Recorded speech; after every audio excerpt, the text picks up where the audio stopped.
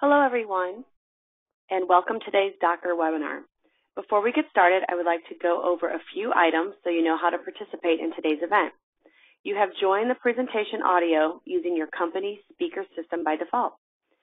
If you would prefer to join over the telephone, just select telephone in the audio pane and the dial-in information will be displayed. You will have the opportunity to submit text questions to our speaker today. Just type your questions into the question pane of the control panel. You may send in your questions at any time during the presentation. Today's webinar is being recorded and you will receive a follow-up email to view the recording. I would now like to introduce our speaker, Max Rudy, Lead Analytics Software Developer at Boston Consultant Group. I will now turn things over to you, Max. Fantastic. Thanks for that, Molly. Okay, so for the purpose of this demonstration, I think everyone's aware of the topic. So why don't we just start with I know this is very classic BCG. We'll start with a deck kind of explaining the narrative that we'll have for this presentation. From there, we'll go on to a live demo. Hopefully everything will work as intended. And then during that time, we are open to questions and Q&A session. And feel free to ask those questions as the presentation goes on. So first off, let's maybe start with who am I? I am a lead analytics developer at BCG Gamma X.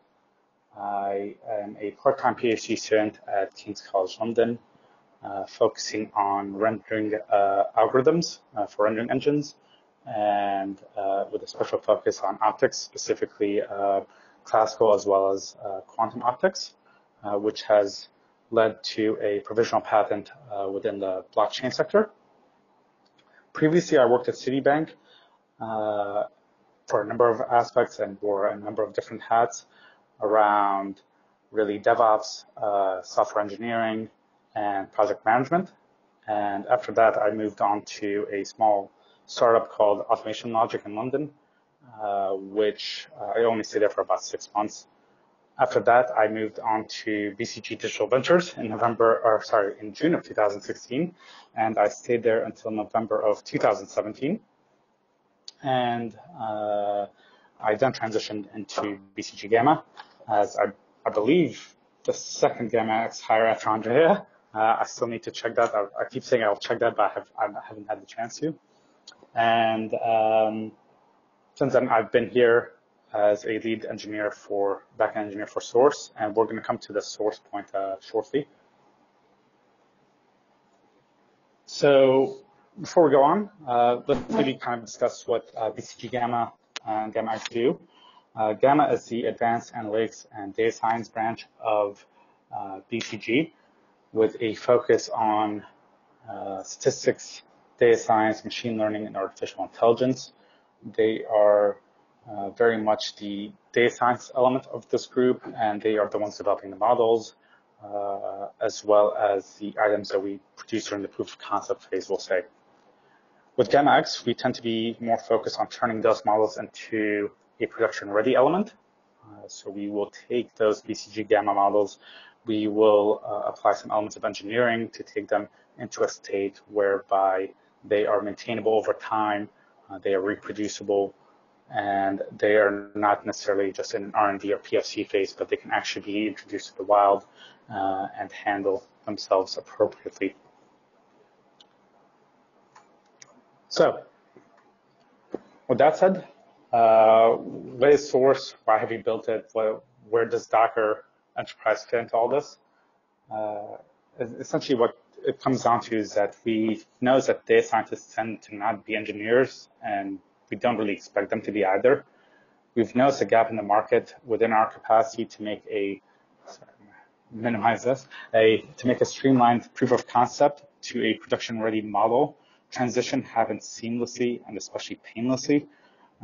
There's usually quite a lot of time spent trying to go from that R&D phase to something that can be truly in a production-ready environment for our corporate clients. And furthermore, we want to ensure that our client data is secure and there can be zero chance of cross-pollination between cases, and that refers to both, well, a number of aspects: the data, the models, the infrastructure itself, credentials, workspaces as far as exploration spaces, and the IDEs themselves. And that essentially leads to these 7 principles, which are that you could run your model on any kind of infrastructure, which is kind of the key point of Docker. It's essentially one of the key features that we have with Docker. We need to provide clients access to analytics output on demand. We need to additionally be able to test our models against production grade standards. We need to deploy them as lightweight web services to our customers. And we need to make sure the data and the models themselves are secure. And on top of that, we need to share the model code and output across the client or across within various case team members. And how we deal with that is quite important. And for most of these things, in fact, for about 4 of those points, Docker is a crucial piece in that ecosystem. So let's quickly discuss where we were before and where we are now, and what exactly is that we've done with this solution that we're going to showcase here. Essentially, when we first wanted to introduce Docker Enterprise into the source ecosystem, which was essentially at day 1, we noticed that there wasn't really a lot of playbooks or automation around this. What we were referred to involved some use of Terraform, but it essentially required that you have static IPs, you SSH back and forth between the master to get your manager and worker tokens, which we didn't feel was a secure method, and it certainly didn't fit the source philosophy of removing these credentials and whatnot. And it certainly wasn't turnkey in the sense that you had to have a lot of manual steps. And with this diagram, I can share that as well. We have a legend as to what the steps were that were actually involved to do the left-hand side as well as the right-hand side. And essentially, even after you did all of this, you had to deal with insecure redirects even after you bootstrapped the environment, which again wasn't ideal. And finally, we couldn't really use auto-scaling groups because there was no mechanism for dealing with the race conditions for both the managers and the replicas. So with that, we ended up developing a solution that we feel is pretty well hardened, and it works for our use case. Not to say that it doesn't have room for improvement, and we will discuss that as well. But we do feel that we've addressed all of the items that you see here. We have a bootstrap mechanism that's nearly turnkey. We've developed a Go-based DTR client that essentially allows us to interact between DTR as well as the calling functions, and we can then synchronize things like GitHub Enterprise and Docker Trusted Registry and any other elements that would be involved in making a conceptual notion of what a organization or case would be for BCG Gamma and Gamma X, as well as any other divisions within BCG that would require that usefulness for data science and machine learning. So with that, we did deal again with also the association element. We removed that by using Vault from HashiCorp. The bootstrap is almost entirely done by Terraform from HashiCorp. There's no insecure redirects, simply because we now use the auth API calls to get things like the cert bundles, which are part of the Docker suite. And we additionally also do some elements with dealing with the race conditions, which we ourselves developed through some interesting logic, which we'll showcase shortly. Okay, so with that, let's maybe jump back, and what we're going to do is demonstrate a bootstrap scenario of the environment. And while that's going on, we'll leave it open to Q&A so that if individuals want to raise questions or address anything that we've discussed so far, they're more than welcome to.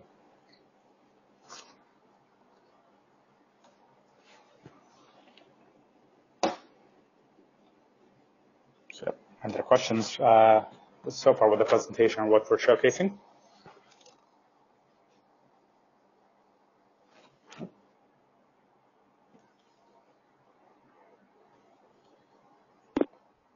No, currently there's no questions. I just reminded folks, so if you do have any questions for Max, please drop those into the questions pane and we'll get those answered. Okay, fantastic. If not, I think what we can then showcase while Terraform is doing its elements in the background, we'll showcase some of the code base that we've developed for this and really where the bulk of the magic, I would say, comes in. So within this, we have set a number of elements which help to create this, this dynamic and self-healing capacity that we've talked about. The first is that we have two AMIs that we use, which are pulled as they're paid by Packer, and those themselves are encrypted, and we have them kind of go down here, which will create a Docker-based image that we use for any of the instances that require Docker, which is pretty much everything. The ones that we'll specifically use for DTR, and the ones that we'll specifically use for the UCP manager. These are encrypted as well, so they are quite secure in their production. Jake Burkowski from Mirantis Cloud was the one to develop that for us, and we'll come to a major contributor section shortly. But this allows us to then update our AMIs independently, and then once they're updated, we can recycle the instances as needed and they'll be pulled. From there, we have a series of, we have a replication in two states. One is the UCP managers. We have a template file that will grab all the relevant information and it will render it appropriately within this user data that is run at start time, which we'll come to shortly. We have the launch configurations and the auto scaling groups that go with that for the UCP managers. And likewise, we have a similar philosophy for TR. So it looks almost identical in nature. Conceptually, we treat them the same aside from the variables that need to be set, which are specific to one type of cluster relative to the other. But it keeps it fairly clean and simplistic. If you see here, we have, for this instance, we've run it quite, this demo environment quite small, but we normally use private Terraform Enterprise for the backend. In this case, we're using simply buckets. And the one important thing that I wanted to show is that, for example, here, even for the credentials that get used, they are done by an encrypted method. So even when we showcase the elements that will show in the user data shortly, and when we are applying the bootstrap mechanism, which I'll showcase, which will create the rollback-based organizations and machine users that we use within Docker and Docker Trust Registry, that is done in a secure fashion as well. And we have an additional webinar whereby we discuss the security elements in the future. But if we go through that while this is booting up, what we'll quickly go through is the DTR. Actually, let's start with the manager logic. So we have the user data, which is a template file, which will have the variables that we showcased here dynamically rendered into them, and they will come from a number of locations, one of them being the main file, as well as grabbing elements that are required from the remote VPC module that we use. But if we go back here, we'll see a number of key features. The first is that we have the ability to write and read secrets to Vault. There are two vaults that we use. One is a shared vault, and the other is an environment-specific vault. So things that the shared vault would maintain would be the license that we use for Docker Enterprise, and the things that we would use in the environment-specific Docker Trust Registry would be things like the potentially the root tokens that are required for accessing certain things, or perhaps the manager token or worker token that are specific to this environment, so whether it be dev, staging, production. We have the AMIs baked with the UCP tar of choice that we will use, and the packer build will grab the relevant tar for the version that we want. It's ambiguous here, the naming convention, that it can determine the version that we want to use. And then we will load that configuration for UCP so that we can then instantiate the UCP managers and determine which one will be mastered. So for that, this is where we come to the logic whereby we have to deal with race conditions. And that's where things get a little interesting. Because we are dealing with distributed systems that have their own internal leader election mechanism, they have their own certificates system that they use to manage secure communication and whatnot. We have to have this interesting philosophy of, well, how do we determine which one should be the master? You have three instances that come up. So as a backtrack, we have three instances for UCP, and we have three instances for DTR. This is the recommended setting by which Docker advised us. And within that context, we had to figure out, since anything that comes up in an auto-scaling group, they come up at the same time. So you have three instances that come up at the same time. They're all going to be trying to instantiate themselves as some sort of UCP manager. So one of them has to be, explicitly told that it needs to be the master. So we approach this in a simplistic way, which was that simply we look at if it's subnet A and that we can't ping UCP, the UCP endpoint, and get an OK response, then what's happened is that we are bootstrapping the environment. So therefore, this is going to be the UCP master. It will generate the passwords appropriately. They'll be handed off. These secrets will be written to our vault to be used later. And if otherwise, it's going to join as a manager. That makes it quite simple. And if a new master has been elected, it doesn't change anything. The credentials to log in will be identical. The one thing that will change is the UCP IP, which is associated with the master. And that's something that we need to be mindful of. Conversely, for DTR, there's a bit more interesting logic. We still have the same functions as far as read and write. We also have the capacity by which we need to grab tokens from vaults so that we can join as worker. And the abstraction is still the same for the version and the loading of the Docker elements that we need to use for DTR. So again, the tar for the DTR version that we want to use is baked in, and it will be loaded and then removed. We will check a number of elements as far as checking if the DNS record for the UCP manager, master has come up. We will then attempt to grab the certificates appropriately from that instance and do it via an authorization token. So we see here that we're grabbing the bundle via an auth token. We're using the UCP admin password, which has been grabbed from Vault, and then doing a secure login to that instance or a group of instances for UCP. In this specific element, we're using the specific UCP IP, but we will transition away from that once we have a service-oriented architecture for dealing exactly with this kind of scenario via console. And then what needs to happen is we do something similar. We have to check if a DTR node should be a master or is it a replica. And within that context, again, we use the same logic. The only difference is we're not checking the DTR endpoint and we're checking that it's healthy. And if so, if these conditions, if it's subnet A, DTR healthy is not true, then therefore we'll join as a master. And from there, we can do a number of things. First is that we need to initialize storage.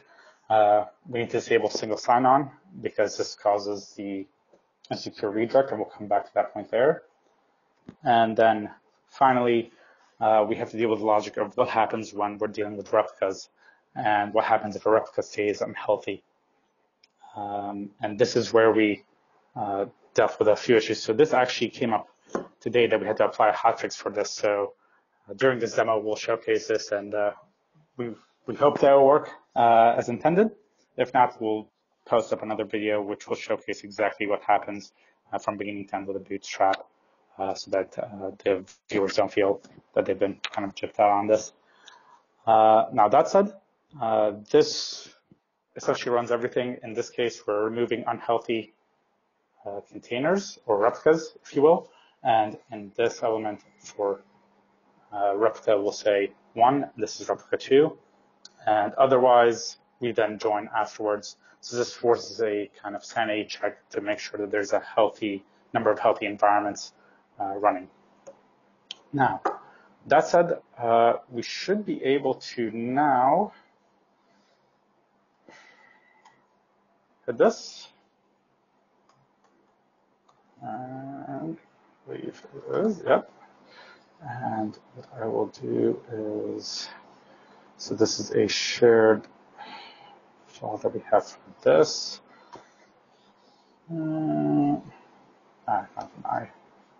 Bear with me one sec.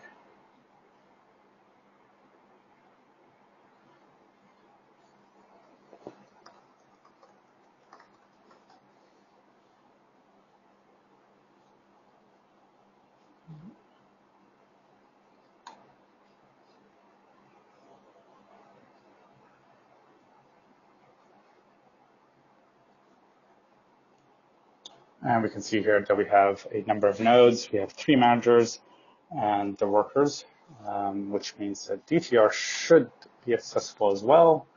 And if we apply wrong password. Okay. The license element, ignore for a moment. That's simply because we're not linking to our shared Vault instance, which would have, as I mentioned before, the licenses that we use and whatnot. So this error would normally not happen. And what we should be seeing is elements whereby the workers, the rest of the workers are joining. So you can see that another worker is coming up, although it's awaiting a health check. And as they come up, we'll see these DTRs come up. And we will have the 3 UCP managers, one of them being master, and the 3 DTRs, one of them being a master, if you will, and 2 replicas, which will act as the standby for them. And that will address the whole element of bringing this architecture up. While we wait for the DTR instances to come up, are there any questions or items that anyone wants to address?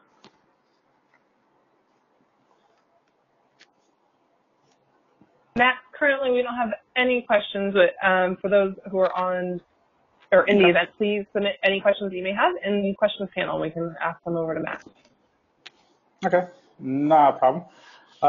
So with that in mind, let's maybe perhaps take a look inside what's happening within these instances. So we can see that worker 248 and 121. So let's maybe do this and so 121C, and so the one from B has not joined yet, and we can see that it's still initializing. So let's maybe just log into that. So do this. I should see.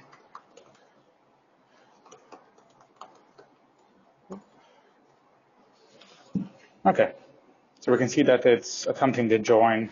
We can see here that the certs were downloaded, so it's already passed the step of grabbing the bundle, which should be here, and it's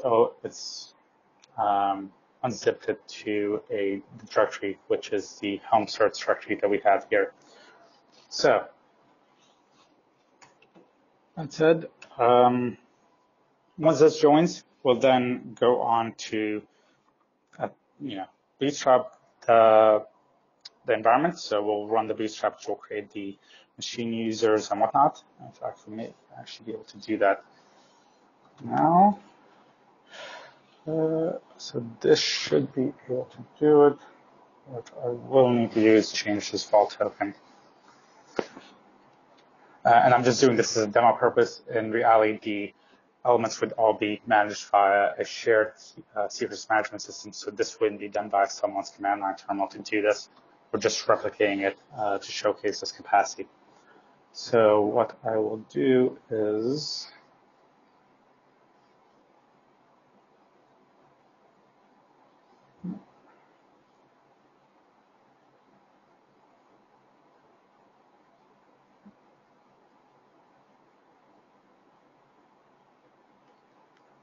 this, and this should create all the elements that we need for this. And we can see here that it's creating the repositories, the machine users, it's adding role-based access to some of them, it's then adding these passwords to Vault and saving them there so they're not actually within our space, they're not in our environment. We don't have this intermediary exposure. And one of the other cool elements that we wanted to showcase as well is if we go here, even say for the managers, we don't showcase the information within the user data. So you can see here, it's using the encrypted credentials that we passed. So there's nothing that anyone can use. We don't have any paths even exposed for Vault. If we go downward, passwords are still not exposed. The credentials for the user login are not exposed. The tokens themselves are not exposed. The Vault token itself is not exposed. So it's fairly secure in that sense and allows us quite a large room for flexibility in these builds. So let's go back and check that we have our organizations. We have our organizations. We have everything that we wanted. We have users that were added, and these organizations, you can see who can do what within this, and the teams that are associated with it. So if there's still no further questions, what we'll do is we'll take down one of the DTR instances, just to showcase that it should come up correctly, especially with the hotfix that we've applied. If that is okay with everyone.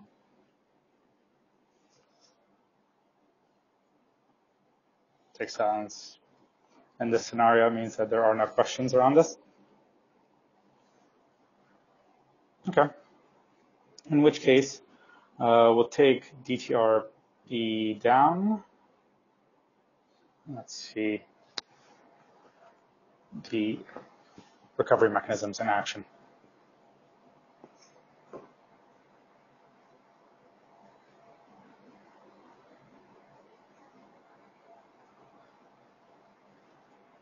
Okay. And it will take a little bit of time. So while that's coming up, I'll jump back to the slide and showcase where there is improvement. One issue that we see is that the cert bundles don't always download, and we're working with Docker to resolve this. We still have a single point of failure when DTR connects to UCP, because if it doesn't connect appropriately, some things go a bit wonky. So we still need to have some better health checking system around this. We rarely run into it, but it's still something that we would like to resolve. We can truly say that everything is self-healing if it doesn't self-heal even on the edge cases. So that's what we're working to address now. How to back up without taking UCP down. This is something that we actually haven't come up with a viable solution for. We're still ideating around this. But when UCP does go down for the backup element, it's only down for a few seconds, and impacts a very small user base in this regard. And the final element is performing blue-green deployments given the IP constraint that we've seen with Docker, which is that we expect that the master IP is always the same, and that's obviously not always true. So we have a blue-green deployment in PR now. We have done it The issue is that it's destructive on the first pass, and then after that, every other pass is non-destructive. But until we have this service-oriented architecture via console, which will do the dynamic IP finding, essentially, we held off on performing that blue-green deployment update to the relevant environments. The challenges that we've had with the Docker Enterprise Suite, the side name is a bit misleading. It's not with Docker, but with the Docker Enterprise Suite itself, is, as we mentioned, the cert bundles don't always download. We also have an element whereby user data needs to check if it's master or not. And again, the DTR health check is unreliable. So one thing we haven't showcased here, we do have to check. Well, we've showcased that we have to check the DTR mask, which one is the DTR master and which one is the replica, or which ones are the replicas. The element that we haven't showcased is that actually the API call for the health check on DTR will say that the replicas are okay, even if an underlying mechanism is not okay.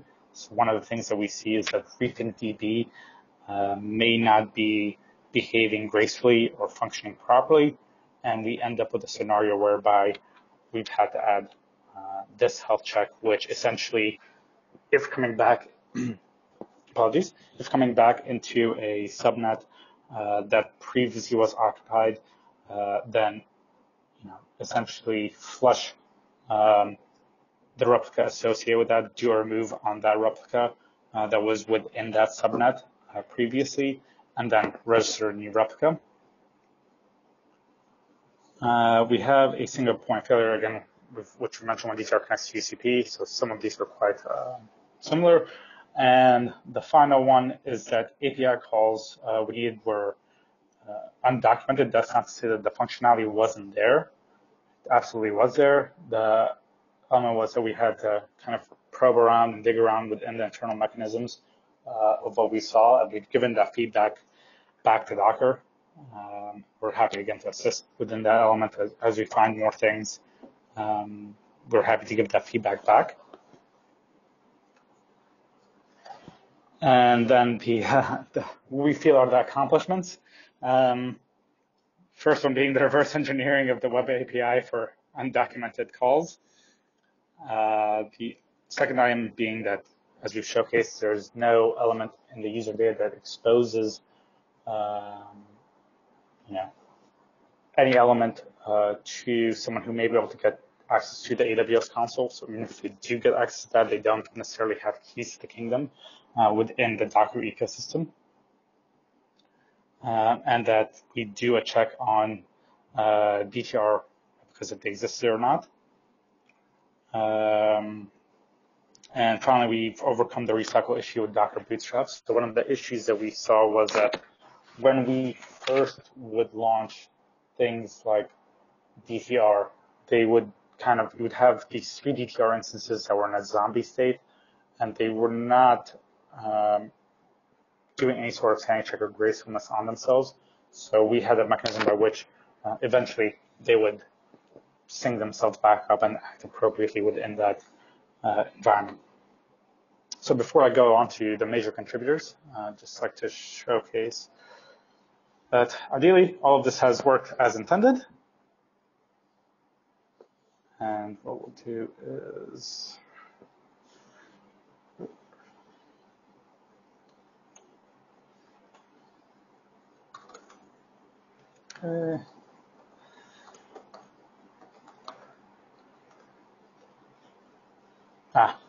unfortunately, so in this one, this is exactly the item that we're trying to resolve today via hotfix. So what we'll do is we'll create a follow-up video on this. This is an issue that only came up as of today. We actually had tested all of this up until this morning, and then we've encountered this for the first time. But essentially, this is why we've added this Docker remove element, which I'm guessing is having some issue with the parsing of the parameters that I've given it.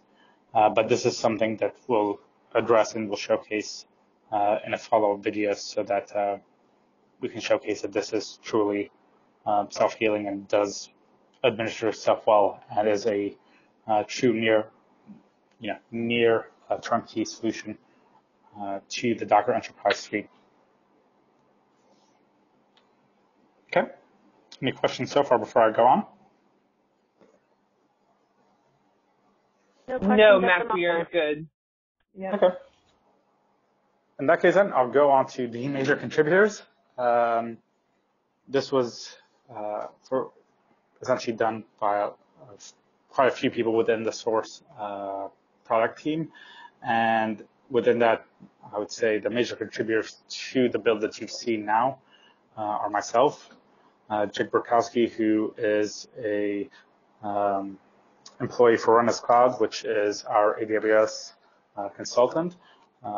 They have given us a tremendous amount of help over a number of things, from being a good soundboard, where Jake, Nate, and I have sat in a room in New York for several hours figuring out how we're going to do all the security handoff and transition and ensure that everything is logged down as much as possible so that we don't have any corporate client data leaked or that the architecture is vulnerable in some way. And we pass our penetration testing very much via their help. Nate Amos Smith, who is the owner and founder of Runners Cloud, who, again, helped us tremendously in identifying where security vulnerabilities could be, what's the best way to proceed in certain elements, and helping with the overall architecting of the certain components in the Source ecosystem. Bart, who is a recent joiner to Gamma X, but he's been a contractor before that with us, and he's the one who actually created the Go DTR client. So if I were to say the overall two major contributors that carried everything to the final stretch that got us to do a lot of these things, Jake and Bart, the work they do is incredibly tremendous. The synergy that they have as far as doing all of these things is phenomenal. Not just from Jake doing the Vault integration and sync up and removing the user data piece, whereby there's no data exposure that way, but Bart's Go DTR client and what we saw, the Source CTL, which will bootstrap Docker, which relies on the Go DTR client that he made as well. Both of those pieces of work were by far one of the biggest contributions to that element of the product and the Docker Enterprise ecosystem that we've seen. And that, I'll hand it over to the Docker folks to do their closing bit, unless there are any questions. If there's any additional questions, please put them in the question box. Max, I think you answered everything for everyone. Doesn't seem to be that we have any questions today. Good. Great. Well, Max, thank you for taking the time to present today. This is Trisha from Docker. I just wanted for anyone to get some more information about what Max talked about today and about Docker Enterprise. You can always go to docker.com. We actually just rebranded and relaunched our new website. So check out docker.com/product/Docker Enterprise. And you can try it out for yourself. So we have a free Docker Enterprise trial. It's a hosted trial, so no installation required for you to get comfortable and familiar with Docker Enterprise. Max, thanks again for taking the time out. We will have this webinar available at the conclusion of today's event within the next 24 hours, so we'll be able to share the recording with everyone who's able to attend or not attend. And I just wanted to thank all the attendees for joining us today. And Max, if any of the attendees wanted to reach out to you directly, how can they reach you? That's a very good point. So feel free to reach me at my BCG email, which is roddy.max@bcg.com, and I'll give the information. Well, Trisha already obviously has it, but I'll make sure that we propagate the information outwards as well. And we're more than happy to help and answer questions, the number of elements that we've seen, from the security pieces to infrastructure as code to a number of other elements as well.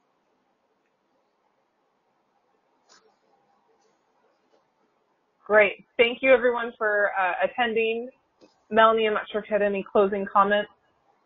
Nope, you covered it. I was just gonna remind that, to everyone that today's session was recorded, and as Tricia said, you'll receive a follow-up email to view the recording within 24 hours. So thank you all for joining us today. Thank you. Thanks, everyone. Have a good day.